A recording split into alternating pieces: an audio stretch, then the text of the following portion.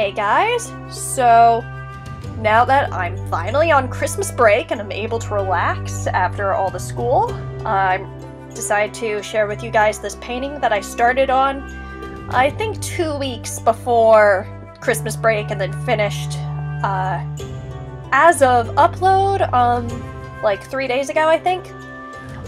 So I really wanted to do a watercolor because it's been a really long time since I've done watercolors. Like, I haven't done a full finished watercolor piece since high school. And that was back when I thought the best way to do watercolors was just kind of soak the whole paper in water and then drop paint on it. I was not great.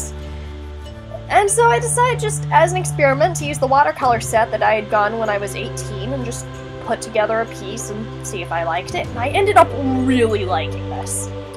I was kind of inspired by the legend of Beren and Luthien, because I'm a nerd.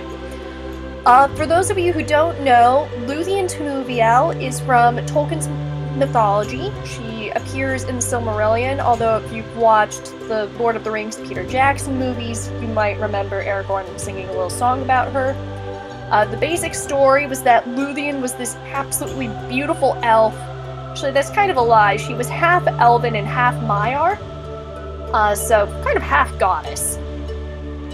And she ended up falling in love with a mortal, Beren, and because her dad really hated Beren for some reason, he made them both go on this journey to go and get the Silmarils, which were like the Gems of Light. And I was kind of just inspired by when Beren first saw Luthien, just like, she's described as having this dress that's like the night and like this beautiful black hair, and I know, I wouldn't consider this like a canonical depiction of Luthien, but I feel like it definitely owes a lot to that. And I just had a lot of fun, especially, the dress was a lot of fun, but that was me mostly like, oh, this is how watercolors work. Whoosh! But the hair was just a lot of fun for me because I really wanted to do like inked hair and just to give it this sense of like just flowing and like moving around her and being almost like alive. So I originally had something kind of sketched out, but I decided to just erase all of that and just kind of draw swirls and like draw more things around them and see what happened.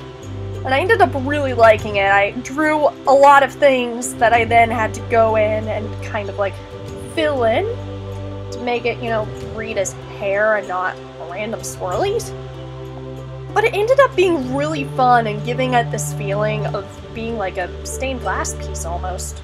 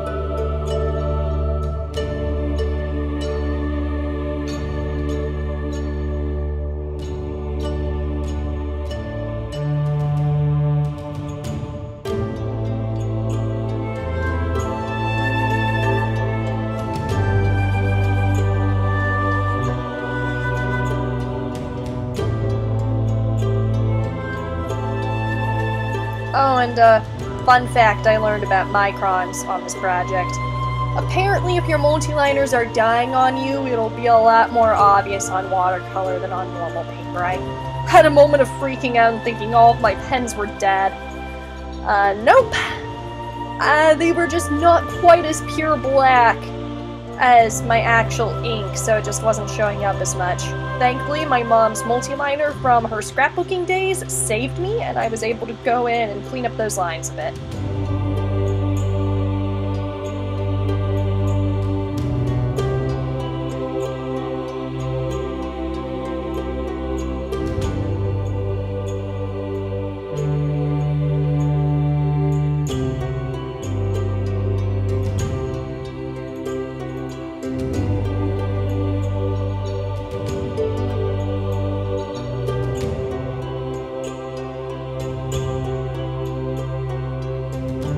So, you know, this is the finished piece. I ended up lining the outside of it a bit with, like, I wanted to do it with the micron, but since they didn't look as good, I did it with my brush, and it looks really nice, actually.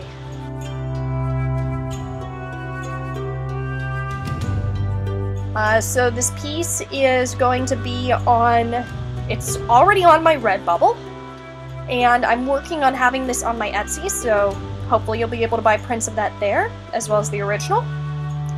And if you're new to this channel, be sure to subscribe. I upload videos roughly every other Saturday of me doing art, talking about art, and I'm probably going to be doing some challenges soon, you know, we'll see.